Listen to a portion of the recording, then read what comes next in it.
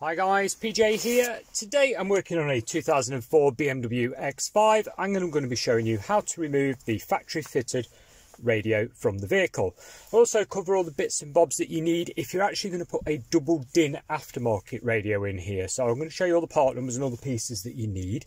Sadly I don't have time to show you the full install, I'm very short on time today, but with all the part numbers you'll at least have a heads up and the difficult bit of how to do this. First things first, what do we do on this? Well, we open the flap, press eject, make sure you've not got any CDs in there because it'll be too late when you've unplugged it.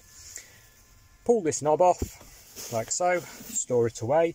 We're going to need a TX10 for here, see that? Grab a TX10. So we pop our TX10 in the hole, get it lined up, they are a bit awkward, and turn it basically a quarter of a turn. That's it, it'll lock. So it only moves that much. Quarter of a turn to the left and remove.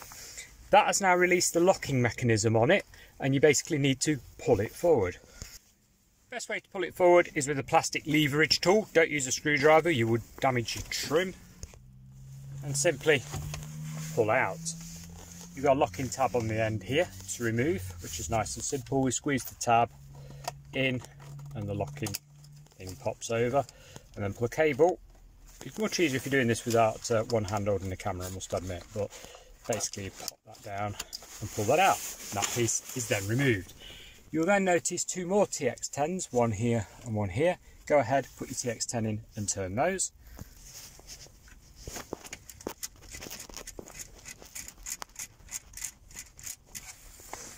Like so. And then bear with me.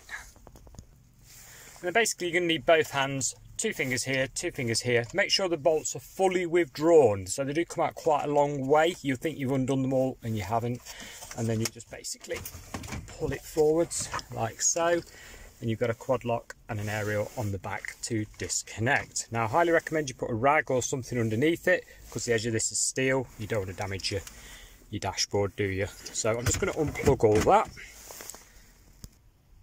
To remove the two connectors, your aerial there, you just push the pin in and pull straight out, like so. There we go, just get that to focus for you.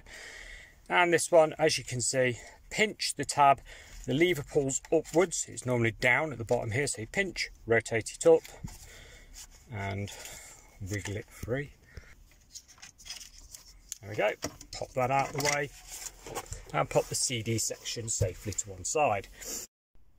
The way to remove the flap assembly is pretty simple. There's a little pinch thing here, push it in, yeah, and then the same on the other side. There's a little push out pin, you just push it in, it's like a plastic thing just here. And once you've pushed both of those in, you slide the assembly out like so, and that's your flap out of the way. That is all I've got time for to show you on this particular video, guys. I hope it was helpful. If it was, give us a thumbs up. Like I say, I've not got time for the full install, unfortunately. I'm very time restrained on this vehicle, but you do know now how to get your original stereo out. Thanks a lot for watching, and goodbye for now.